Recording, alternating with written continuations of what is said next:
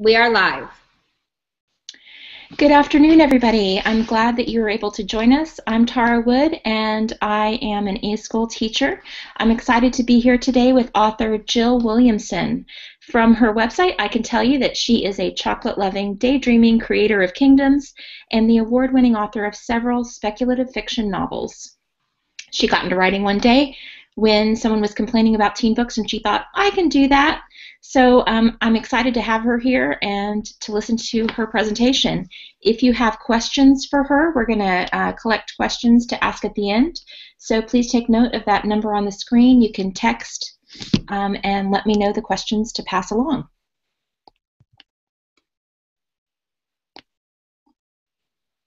And Hello. hi, Jill. Thanks. Hi, my name is Jill Williamson. Thank you so much for having me here. I'm excited to talk to you guys about writing today. I have a PowerPoint presentation that I'm going to share, and then at the end, we're going to open it up for questions, and hopefully I can answer all the questions that you guys might have about what it's like to be a writer. So I'm going to share my screen with you right now. Such a high-tech world. Start screen share. Okay. Is it working?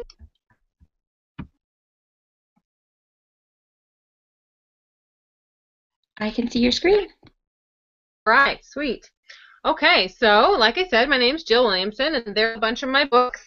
But what I want to talk to you guys today about is tell you, well, I'm sure there's that if you're watching this, you're interested in writing. Maybe you're a reader, or maybe you just like stories and you're more of a movie watcher.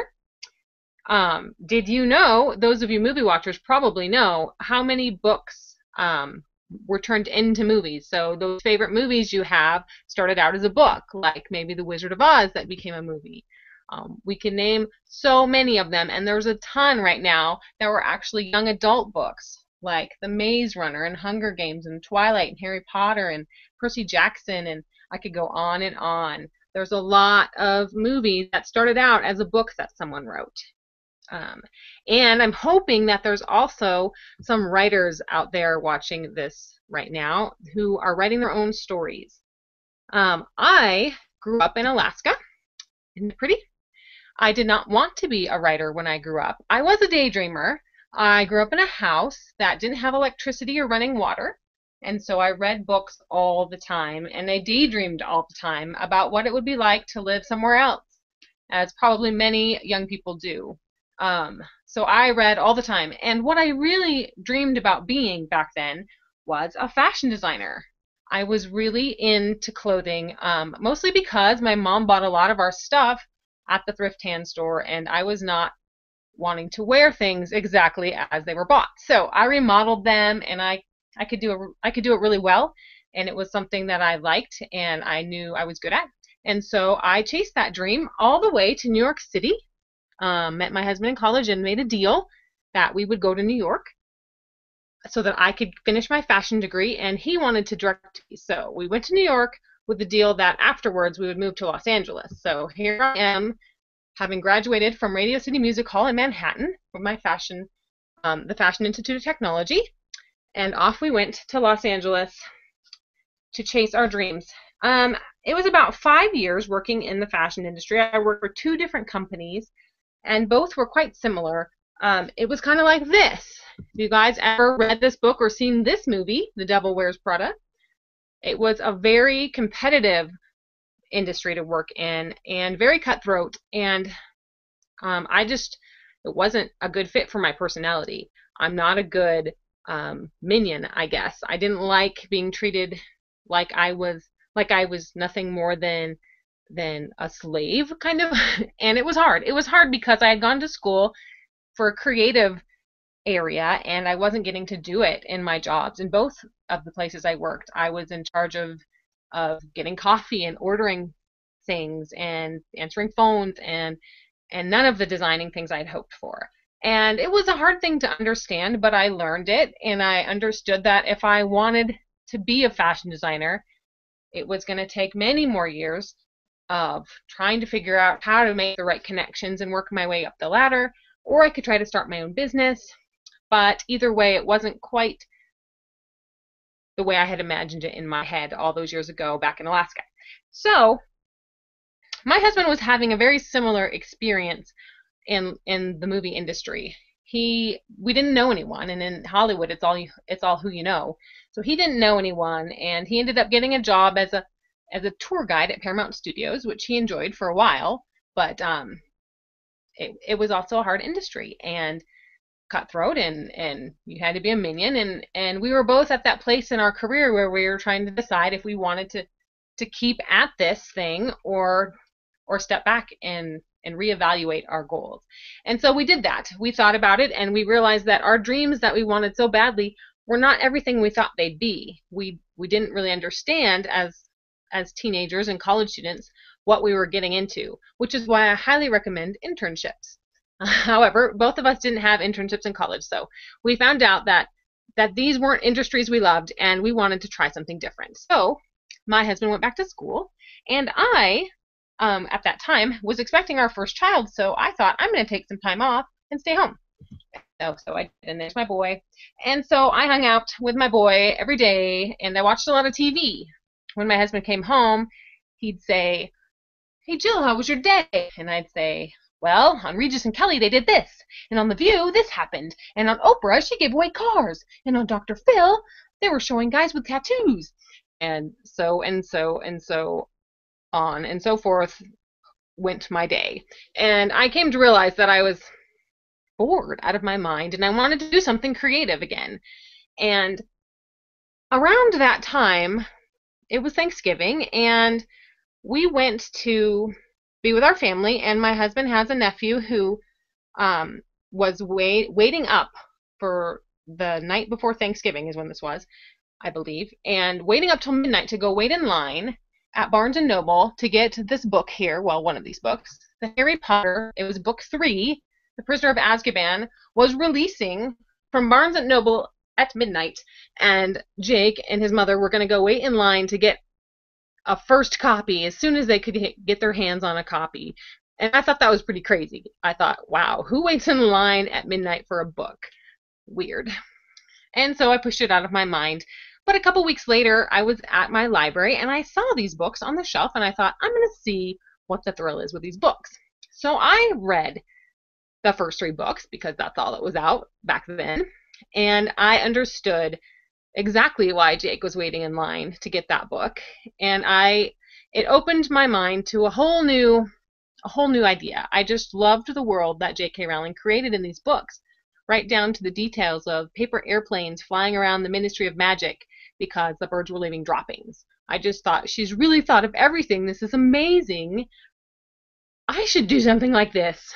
And there were people complaining about Harry Potter books being evil and such in my community, and so I thought, well, I could write a book that everyone likes. And if you've written books or read books, you know how silly and naive I was thinking such a thought, but I was a professional daydreamer, and I was not to be deterred, and I had a new idea, and I was going to go for it. So I sat down and started to think, how am I going to write my own type of a Harry Potter book that will be hugely successful and make everyone happy? And I tried really hard to overthink it and see if I could find a formula. And here's the formula I came up with for my first book. I needed a boy, teenage boy, who would be an orphan.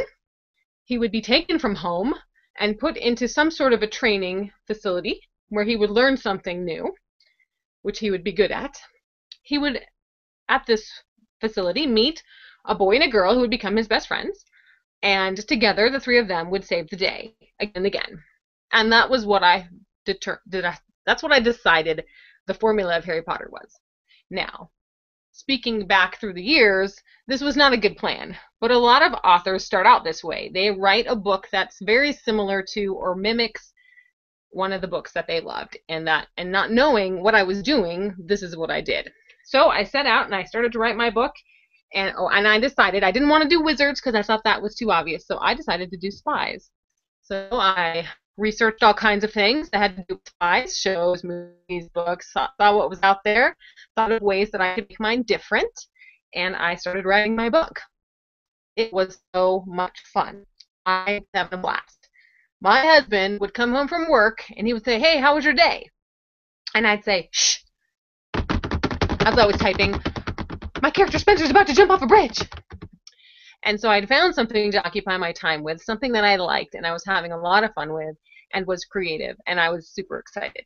Well, my daydreaming, as I mentioned, I'm a professional daydreamer, it did not stop there. I started thinking about how successful this book was going to be, how it would make me millions of dollars, how it was going to be on bookstores everywhere. And then I thought, well, wait a minute, how's it going to get there? How do I get a publisher to publish me? So I had to do some research if I was going to reach my goal. So I looked at the books on my shelf, and on the spines of books are logos. And that logo, each logo represents a company that makes books. Just like the tags on the back of your shirts represent a company that manufactures those clothing items, the logos on these books represent companies that make books. So my goal, what I figured I had to do, was get in touch with the people that make these books, because I'd worked in the fashion industry and I kind of had an idea of how things are produced. Somebody out there is producing books. I need to meet these people and give them my staggering work of genius. And so that was my plan. So I looked up some of these companies and I went onto their websites, and these are the kinds of things that I found. Publisher's website, manuscripts. How do I submit a manuscript? Can you send me writer's guidelines, etc., etc. This is a frequently asked questions section on a HarperCollins website for how to submit a manuscript to them. So the answer is, unfortunately, with the exception of Avon Romance, HarperCollins does not accept unsolicited submissions or query letters. Please refer to your local bookstore, the library, or a book entitled Literary Marketplace on how to find the appropriate agent for you. Well, that wasn't very nice, I thought to myself, but I didn't even really understand everything it meant. What was an unsolicited submission? What was a query letter? And what's a book called the Literary Marketplace? Well, after some more research, I found out that a query letter is basically a letter of question in which you ask a publisher to please look at your story. It's just a one-page letter. Unsolicited submissions, okay, submission is when you're submitting your story, you're trying to give it to them to look at. Unsolicited means they did not ask you to send it and they don't want it. It means do not send things without permission is what it means. So they don't accept any kind of, not even a one-page letter unless you have permission to send them a one-page letter. And I thought, well, why? That's not fair. So then I thought, okay, what else? It said you could go to your bookstore or library and find a book called Literary Marketplace to find the appropriate agent for you. So then I had another clue. What's an agent? So I went and I found this book and I looked it up and I found out what an agent is. So here's the thing. Publishers have people called editors, and you can give them you can submit your story to an editor who, if they like it, can take it to their team and try to get you published. If they don't want to talk to you because they're so busy, you can find an agent who is a person who represents authors, who is friends with all the editors, and can get an appointment with them where you can't get an appointment with them. There's agents for all kinds of things in this world. Professional athletes have agents to help them negotiate contracts.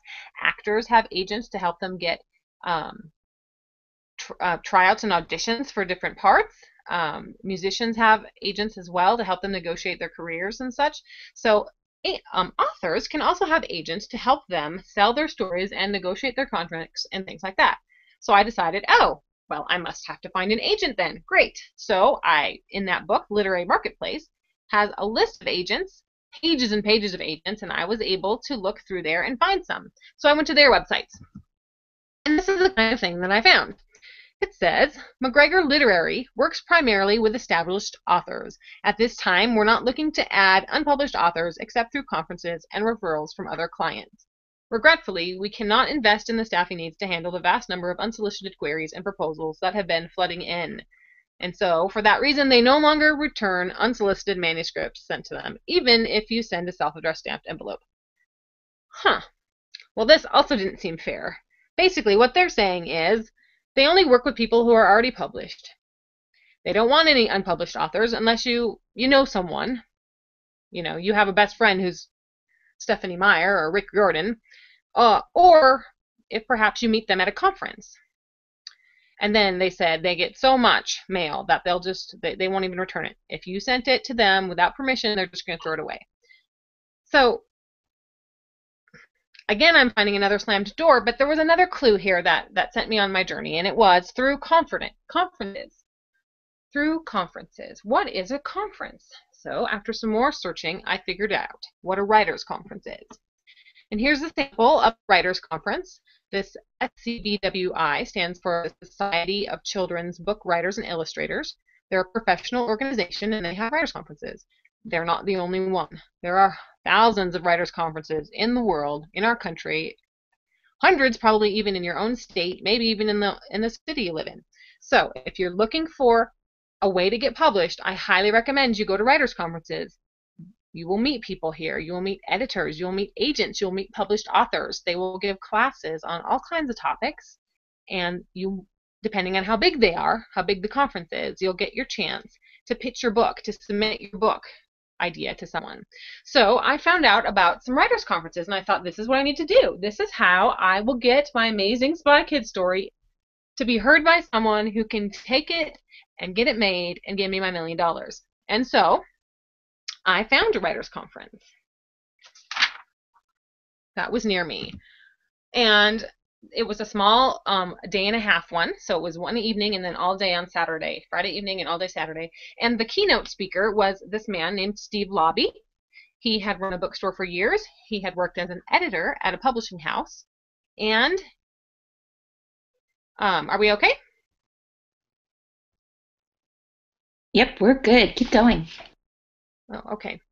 And so he was now working as a literary agent. And so I thought, this will be great. I will get a chance to learn and talk to this agent guy who hopefully will love my idea. And so he taught us all about how to pitch your story to someone. And let me go down. Okay, basically a pitch is just like in baseball. You're going to throw your idea out there to the agent or editor, and hopefully they're going to catch your idea, think it's brilliant, and run with it to the publishing house to make your book. Mr. Lobby explained that a good pitch statement has to have several ingredients. It needs to tell us who the character is. It needs to tell us what their conflict is that they're going to go through and what their goal is. Okay, so this is a great example of a pitch statement. An ugly duckling FBI agent goes undercover as a contestant to catch the killer at the Miss America pageant. Can any of you guess what that one is? I'll give you a minute to think about it and then I'll tell you. But it's great because it tells us so much. It tells us that the main character is an ugly duckling FBI agent. It tells us that she is going to go undercover as a contestant to catch a killer at the Miss America pageant. So it also, if you read that, you think it's kind of funny. It gives you a clue as to the genre. It's going to be a humorous, kind of a spy mystery thriller story kind of a thing. Okay, this is Miss Congeniality, and that's a great pitch statement. So, and the other thing about a pitch statement, which I think I forgot to say, was that they're supposed to be short. No more than one sentence if you can help it. And so, at the break, at this writer's conference I was at, Mr. Lobby gave us the chance to come up to him and to do our pitch statement. And so when my turn came, I came up to him and I said something like this. Okay, hi, my name is Jill, and I wrote a book about a boy named Spencer who is really tall. He's 6 feet 4 inches tall. He plays basketball. He's really good at basketball. He wants to play for the NBA someday. Anyways, so he lives with his grandma because his parents are dead, and he lives with his grandma, and she's kind of strict with him, and she wants him to join this spy group thing, but he doesn't want to. But then she makes him, and he really likes to eat peanut butter from the jar. Anyway, so he goes on this trip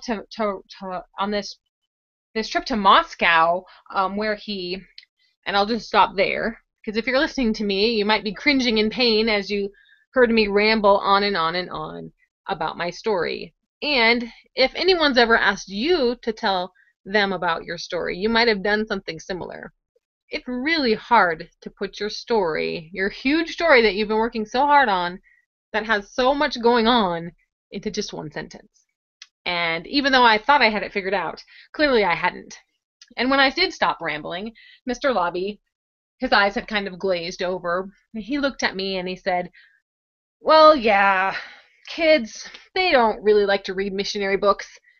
And I don't represent young adult anyway. It doesn't sell, so yeah, thanks. Sorry."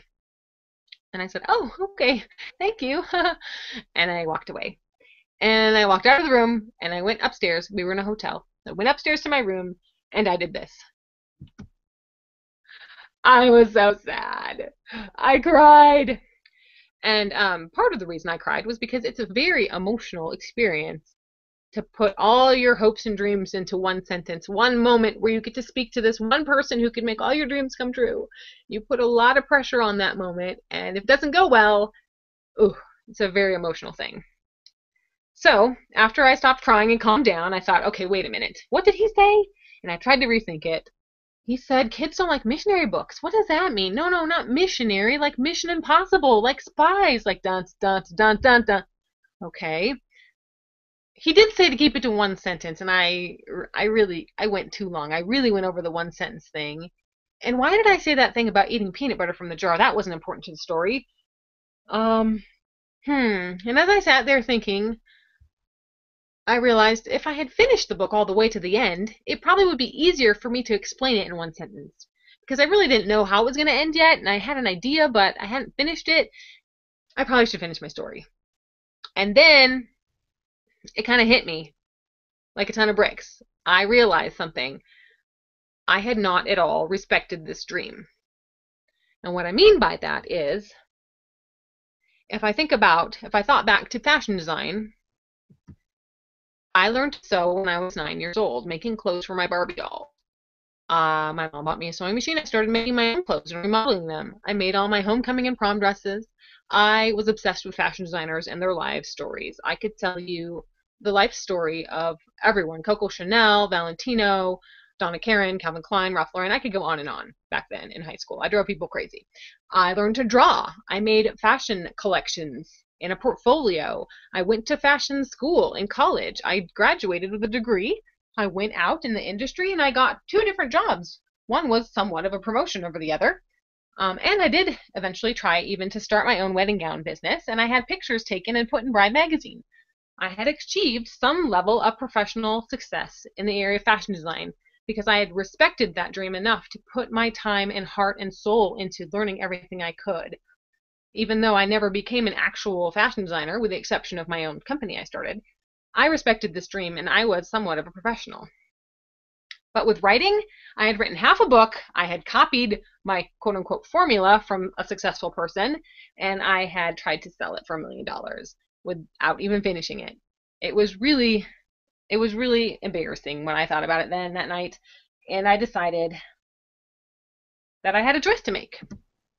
I could quit, or I could keep trying. And, well, I've never been much of a quitter. And so I set out to learn to respect my dream of writing. And I pretty much, for the next 4 years, almost put myself back through college of sorts as I learned everything that I needed to learn. I finished my book all the way to the end. I edited my book. I met a group of people, and they read my book, and I read their books. I got into a critique group in which we read each other's stuff and gave feedback to how we can make our stories better. These were not my best friends and my mom and my grandma and my husband. These were other writers who were trying to make it in a very competitive industry. I read every book I could get my hands on how to write and edit. I wrote articles and short stories for magazines, and then I could say that I was actually a published author. I was rejected again and again and again and again, and I kept sending things out anyway. Rejection makes you a better writer. It's an important part of the journey. And I started sending my book out, and I got requests for the full, and I was getting closer and closer and closer, and eventually I did get a book published. It wasn't my first book. It wasn't The Spy Kids. It was the 6th book I wrote, and that was the first one I had published. One of the things I learned that I love is a quote from Michael Crichton, who was a very famous author and entertainer, is that books aren't written, they're rewritten, including your own. It's one of the hardest things to accept, especially after the seventh rewrite hasn't quite done it. And so, armed with that knowledge of my story, I want to tell you guys a little bit about how you can come up with ideas. Here are some ways. First of all, ideas are everywhere. You could just look around and think of something to write about. Oftentimes when I have this talk, I'm in a classroom and I can look out and see, oh, there's a girl wearing leopard print shoes. Maybe she's a chameleon. And then I could start daydreaming a story about a girl who's a chameleon. So ideas are everywhere. Another way you could come up with ideas is to combine two completely unrelated things. Like, this is an idea from Stephen King's book, kind of how he started out coming up with ideas. And his example was Murder and Mayhem and Prom, which when you combine those is his very first book that was published called Carrie. It's kind of a scary book. I don't know if I recommend it. Another one you could think of things like a criminal mastermind and fairies. You could combine those two things, and that's the book Artemis Fowl, if you've ever read Artemis Fowl. Another way you could come up with ideas is asking a what-if question. I did this with my book Replication. I was driving with my sister in upstate New York, and we were looking at, we were passing orchard and orchard and orchard and farm, heading out to pick apples. And I thought to myself, what if there was a farm that grew people? Clones! They could call it Jason Farms. And that's the thought I had before I started writing the book that ended up becoming Replication.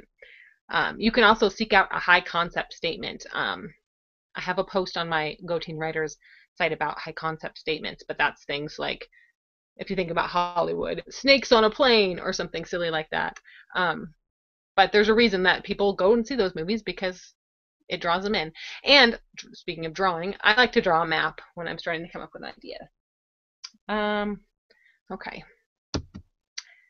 Here's another example of how I came up with an idea. One day I was walking with my son, Luke, in his stroller, and Luke is in 7th grade now, so he doesn't look like that anymore, but we came to a house that had burned down recently, and there was a tree in the yard. The part that was inside the fence was charred and black like the house, and the part that hung over the fence out over the sidewalk was leafy green and blowing in the wind. And I stared at that and I thought, that is the coolest looking tree. And I ran home and I photoshopped it, and this is what I came up with. Oops, oh, there's a Photoshop tree. Oh, there it is. Yay. So I photoshopped it, and I started my story with this tree. That's all I had to start. I thought, what if there was a land that was cursed in darkness, half cursed in darkness? The next thing that I did was to draw a map of the world. And so here's the map I drew. And it was a little too big, and it looked a little bit like Africa, so I erased quite a bit to make it not look quite so much like Africa. I added dots. I erased some dots because I added way too many. Then I had to name the cities. On the other side there, under Allentown, is a list of one of my ideas I came up with for naming cities. I came up with a theme for every area, and Allentown was orchard, and so I made a list of names, of types of apples, and I used those for names of characters in that area. And each of the different areas, I came up with a different theme. So the area of Carmine was a vineyard, so I had words having to do with wine. Berland was an area that I used Native Alaskan names and Inupiat names, to be precise. Barth, I used Kenyan names. And so this helped me give some different cultures to my world. And so I played with this for a long time. But as I did it, I came up with things like reasons why people from Barth might be enemies to people from the Nahar area. And when you draw a map, you can get all kinds of ideas of conflicts and why people might fight over a river or a certain area of forest, maybe that has wonderful trees that they want to use for building ships and houses. And so I did that, and I was off writing my book. Let me go back up a couple. So my process is, I get an idea, then I draw a map and start creating my world. Then I create some characters. And I have a sheet from my website that you can download that shows you what I do for character creation. Then I write the book. I rewrite the book and I edit the book, and that takes a really long time. And I do those last three things all while continuing to create my characters more and my world more as things come up to me. Like I'll be writing and I'll come to a spot where I'm stuck and I have to go and create some more world information or some background on my characters to be able to write through the scene. And so that's kind of my process. And I'm going to end with a couple tips for writers. Uh, you guys should respect your dream. It's really important not to just think it's super easy to write a book, because it's a lot of work. It's wonderful, fun work, but it is hard sometimes, and you want to put in the time to do it the best you can. It's important to learn to write fast. It took me 3.5 years to finish my Spy Kid book, and then I got much faster. And the problem was I was trying to make every line perfect as I went through, and it works much faster for me now to give myself permission to write an ugly first draft as fast as I can. Because once I get to the end, I realize, oh, I don't even need that beginning anymore. It's not important to the story. I've learned a lot about the story, and I can go back and fix it. So give yourself permission to write ugly and get to the end, and then you can go back and fix it. It's important to finish a book. I meet a lot of people who are writing a book, but they've been writing that first, I don't know, 3 or 4 chapters for the past 2 years, and that's as far as they can get. So work hard to figure out how to push on to the end and finish it. Then go back and edit it. Nobody writes a perfect book the first time without going back and editing it. It's very important. There's all kinds of mistakes you'll make. I mean, this isn't just like a 5-page paper. A book is like 300 pages. There's going to be typos in it. There's going to be all kinds of stuff, and it's important that you go back through it again and again. Then I say do it again and again. And I mean, once you finish your book, put it down. I don't recommend writing book 2 and 3 and 4 in a series if you want to be published traditionally. And that means like find a publisher who will pay you for your book. If you want to go that route, I recommend you write one book and then you come up with a new idea and you write a different book, because it exercises your brain and your skills as a writer, and it gets you kind of away from that project that's your baby. That first project can sometimes really be attached to you, and it's hard to put it down. But you'll grow as a writer if you can put it down and write a different story. So write different stories. My first story that sold was the 6th one I wrote, so it was really hard to put those first ones down, but I finally did. Be a professional is very important. I get emails from people all the time where they ask me, they ask me things, but they haven't spell checked their email. They've not used correct punctuation in their email. Sometimes they even ask me things like, will you read my book? And it's okay to ask someone to read your book, but you got to be realistic. You're asking someone who has a full-time job to read a 300-page book. That's 10-ish to 15, depending on how fast they read, hours of their life. So only ask what you think is fair of someone when you make professional contacts and relationships. Give as much as you're willing to get back. And don't give up. This is a hard industry, and you keep at it. The ones who are successful are not always necessarily the ones who are the most talented writers. They're the people who refused to give up and kept at it and were tenacious and didn't give up.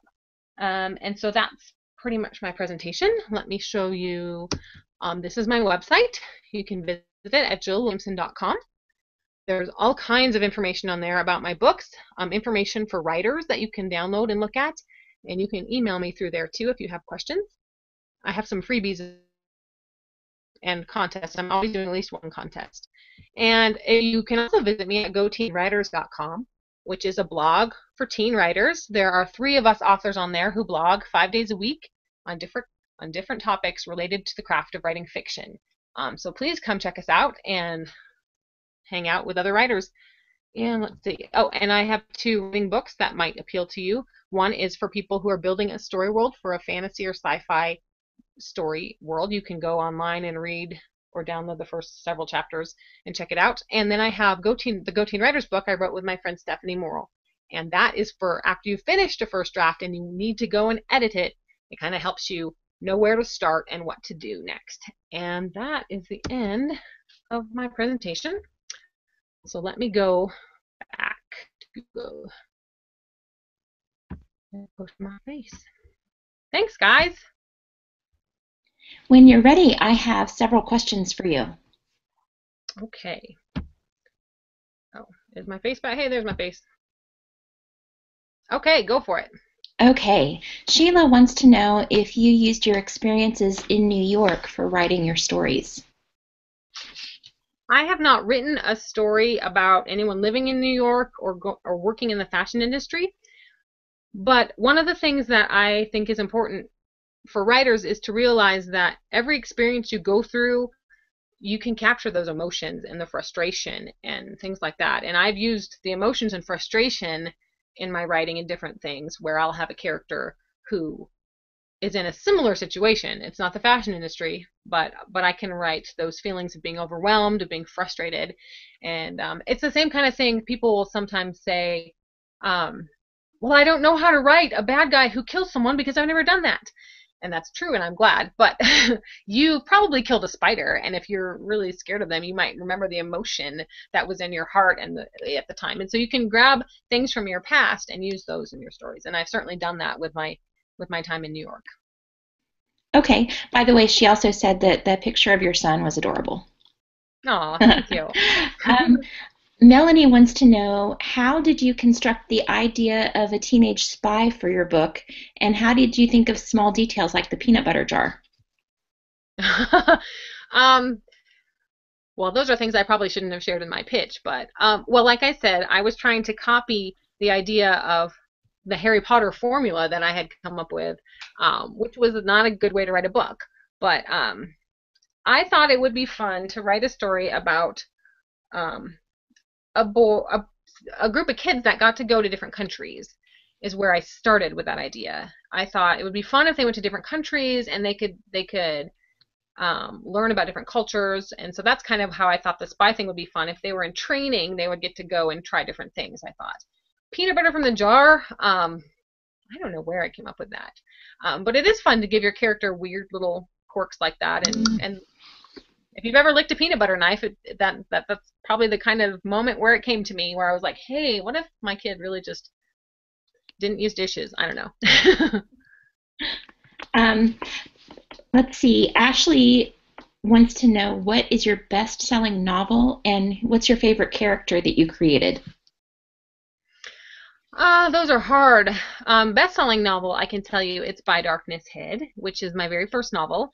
Part of that might be because it's been selling the longest, but I don't think so. People really like that book, which sometimes makes me think, oh, maybe I'm trying too hard the more experience I get. I don't know, but that is my most popular book by far. And favorite character is kind of like telling a mom to pick a favorite child. It's really hard. Um, I would probably say Spencer, though. He is my spy kid. He's been with me from the beginning, and he cracks me up. If you go and read a sample chapter of one of the Mission League books, you'll maybe understand his sarcastic voice. Spencer's books are first person, and so when I write them, I'm writing, I did this, I did that. And so I feel close. Sometimes readers feel closer to books that are written in first person, and so maybe that's why I like Spencer so much. I do like my other characters too, but Okay. And Mikkel says, have you ever had writer's block? And if so, how did you overcome it? okay. Yes, I've had writer's block. I think there's two kinds of writer's block. One is when you don't know what to write at all. You have no ideas. You don't know what to do for the next story. And the other one is I'm just I need to write this scene and I don't want to, or I'm too lazy to, or I'm too annoyed that it's going to be hard work and I'm procrastinating, kind of a writer's block. Um, the first type, the I don't know what kind of story to write, I don't that one doesn't happen to me very often. More so it's a writing crisis where I can't decide between my ideas which one would be the best, which one might sell the best. It's I kind of get stuck like that. But if you have that problem, I think you just need to spend more time brainstorming and trying to find a way to come up with an idea that you love. Sometimes it's because you don't love your idea enough. You haven't spent enough time getting to know who your characters might be and getting excited about them. Because often when you're excited about something, you're excited to spend time with it and work on it. And if you're not excited about homework or whatever, you don't want to do it. So figure out ways that you can get yourself excited about what you need to work on. As far as procrastination goes, especially for me, I'm writing books that I've already signed contracts for and I have a deadline for, and I said I would turn it in. So even though I might have a hard scene in front of me, I have to write this book and get it done by a certain day. And therefore, I either have to force myself to write the scene, even when it's hard, just one sentence at a time, which is hard, but I've done it. Another thing I can do is skip ahead and write a scene I'm excited about that's in the future of the story, just so that I can keep getting words written every day. And then I can take a break and go do dishes or go on a drive and think about that scene that I'm stuck on. And a lot of times I can come up with why I'm stuck on it. Sometimes something happened previously that set the scene up that didn't work very well, and if I change that, it might fix everything. So sometimes to get through, I just have to brainstorm my way out of it. Okay.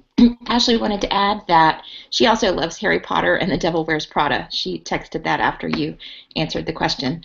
Someone who didn't identify themselves, but from a 727 area code, wants to know, would you ever choose to be something than an author? If so, what? I don't think so.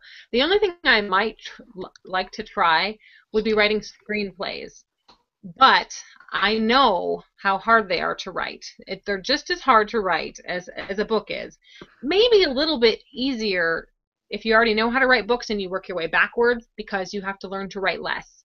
You're not supposed to put description in. You're not supposed to boss the director and the actors around. It's supposed to be very, very clear cut. But I know I'd have to spend a good 3-ish years practicing screenwriting before I'd be anywhere near prepared to respect that dream enough to do it. But I think it would be fun.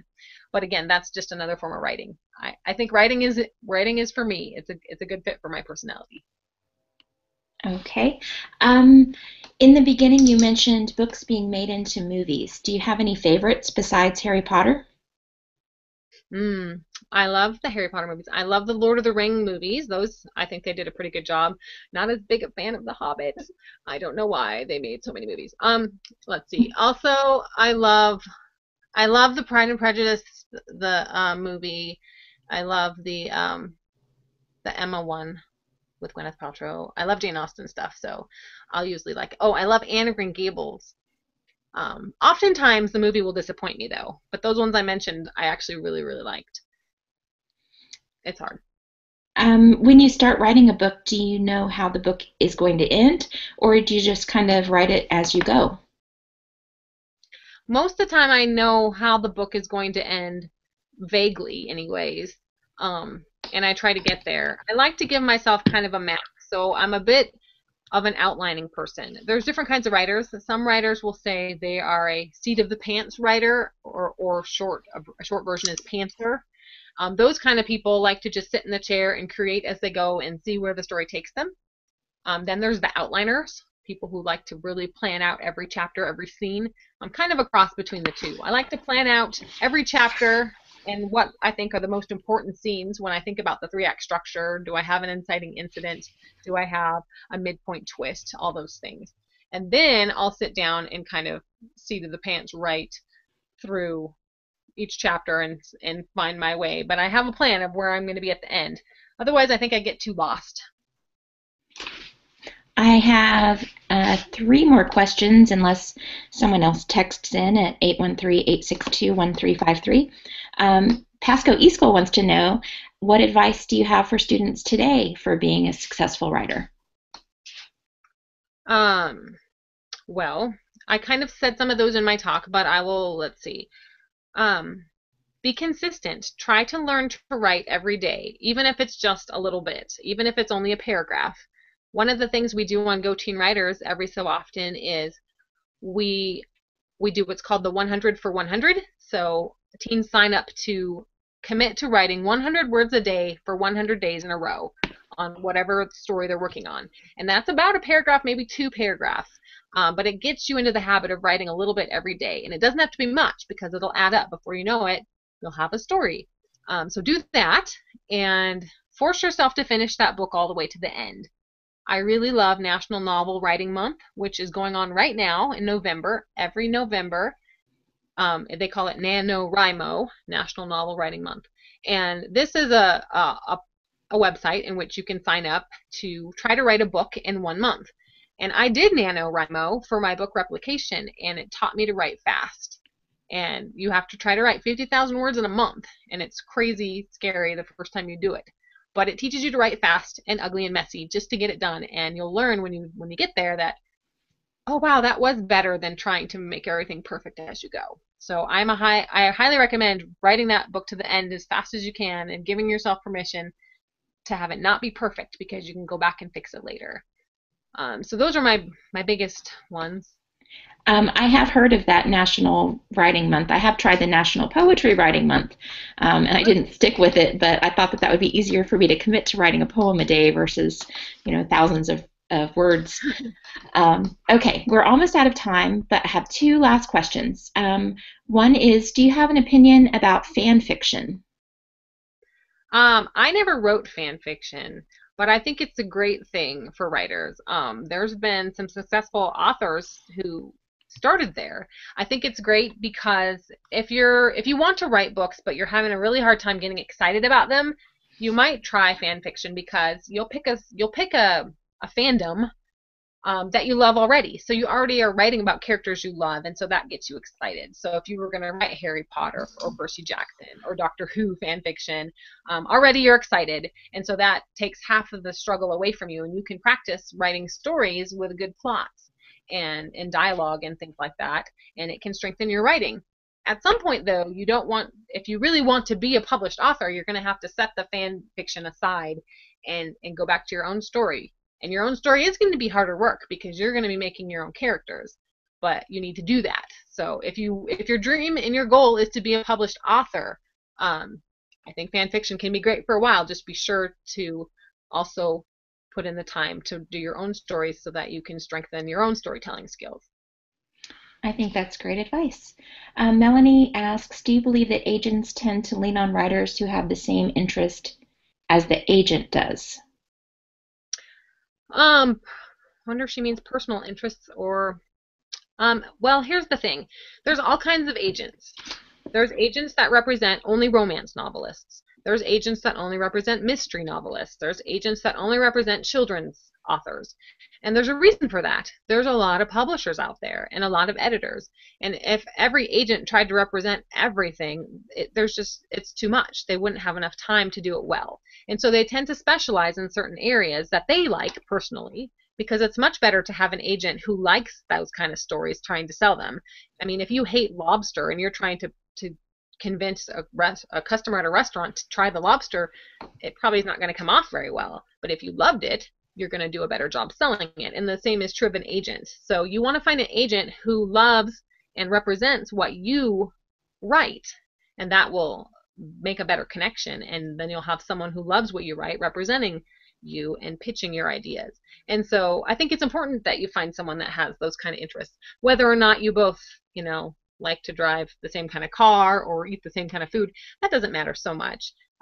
But I do highly recommend writers' conferences, and if you can meet an agent before you sign with them, because you want to find someone, this person's going to be in charge of your career, and so it's really important to meet them face to face and get a feeling for them as a person and whether or not you like them. The internet can be really bland and deceiving sometimes when it's just emails back and forth. So I highly recommend you try to meet that person face to face before you sign over your career to them. Okay, thank you so much for your time. I've learned a lot from you, and I'm sure that the viewers out there have learned too. I think I'm going to have to go back and re-watch. I was so busy thinking about questions. I need to go back and listen to some of the advice that you gave. And I'm definitely going to share this information with our Writers Club because I think that it will help them as they grow into better writers. Thank you for your time. It was a pleasure to meet you, and I think that we are out of time for today. Okay, well, thank you so much for having me, and keep on writing. Thanks so much for coming.